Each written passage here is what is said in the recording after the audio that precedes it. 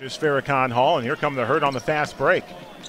Morris, cross court, open look, stepping in for three, ring it up. What a start for Wisconsin tonight. Doing so. Trice, bounce pass, quick look back to Trice. He'll step back in the paint, step back jumper's good. Travis Trice the second. 15 minutes early. True leader for Windy City, the Chicagoan. Easy alley-oop attempt.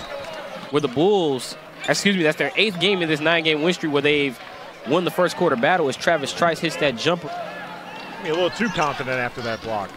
On the other end, elevating a soft landing for Jalen Morris on the dunk. Windy City back after this on NBC Sports Chicago and Facebook Live. Thanks for Thompson and Pauls. Thompson is slow to get up. Beecham for three, no. Thompson still hurt, gets up right away, and Cherry picks it for an easy dunk.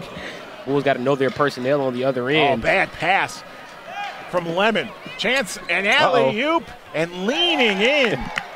Nice finish for Trayvon Duval. Like I said, he's another guy. He's a big guy that teams can use. Definitely worth a look. It's Thompson with the alley-oop there from Travis Trice. Exactly. Speaking of which, there was Trayvon Duval on the other end. He missed the three. Now Lemon drops it off the fair. But you know what? As long as you're trying to improve, there's a chance. There's always a possibility that you may make it to an NBA roster. It's Travis Trice with a pull-up. He actually shot that one dead on. Good defense by Kaiser Gates. On the other end, Walter Lemon rejected by Morris. Man. And Cherry picking off the right glass. Xavier now 11 points.